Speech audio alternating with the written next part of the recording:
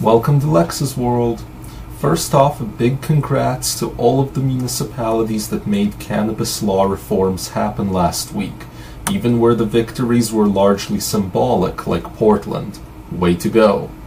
Like I've said before, it's all small steps up the ladder. Now on to the topic of the day. Let's talk about hydroponic water and maintaining its temperature. This is an additional challenge that all you hydro growers out there need to deal with. I've had a few emails now from people who've had to cut down their grows because of unhealthy roots. One of those emails was a true heartbreaker because the grower really went the extra mile in terms of room setup and equipment. No expense was spared, even though it was his first grow.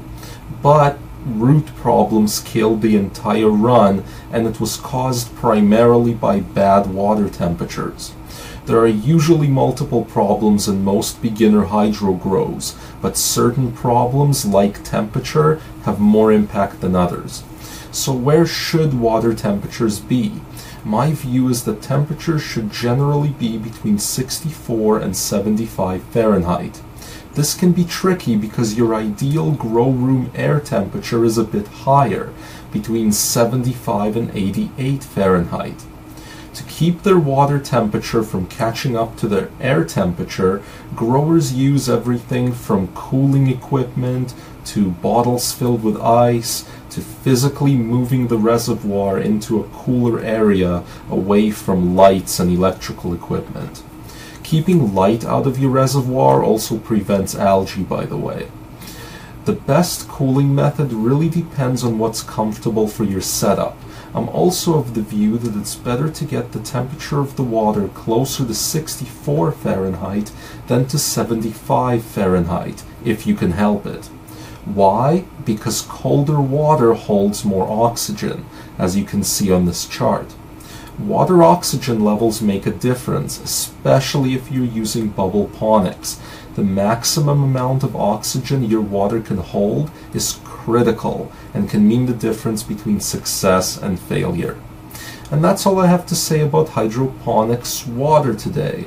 So yeah, keep it between 64 and 75. On a more personal note, I'm getting close to the 2-year anniversary of when I started this show, which is awesome.